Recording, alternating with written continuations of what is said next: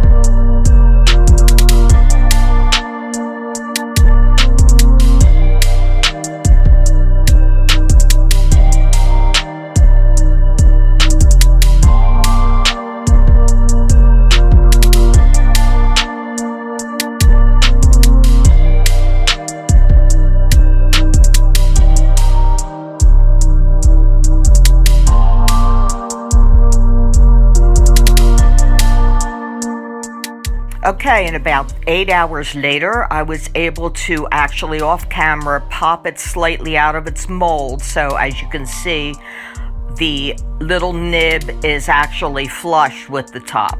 So this way I can hopefully get a very thin covering over that to seal that, because this is actually the back of the whole hot plate. And what you see me there is using 2 ounces of the same resin mixed with some passion purple alcohol ink and some dark purple mica powder. And I'm just going to put that in, spread it to the edges real nice, right to the ends so that it'll mound, and let that sit overnight.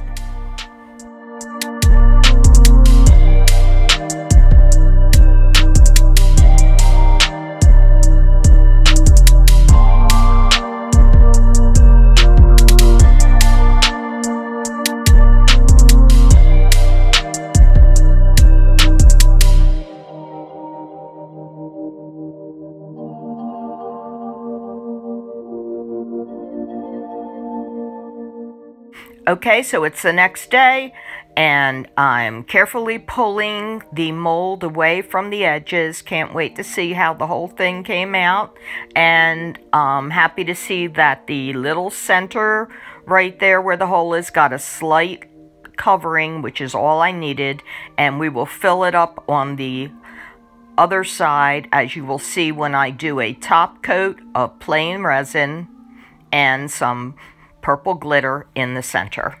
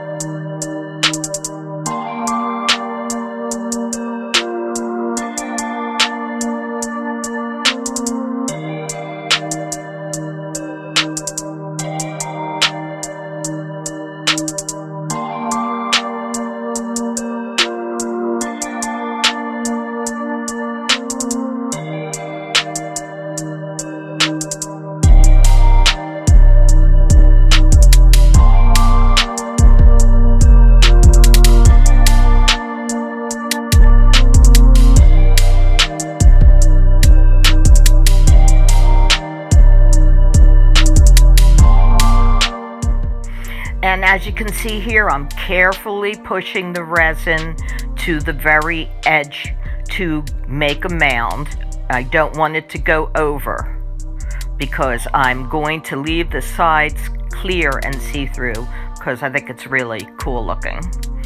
So thank you to all my subscribers, old and new, for sticking with me. I will be doing something with acrylic pouring next, I promise.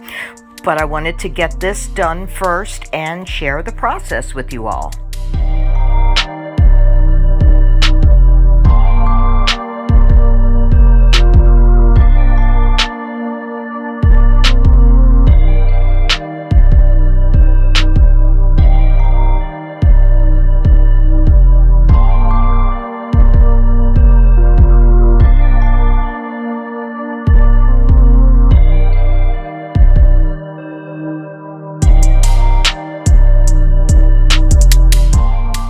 And so the next day, here we are, all cured, looking nice and shiny, very organic.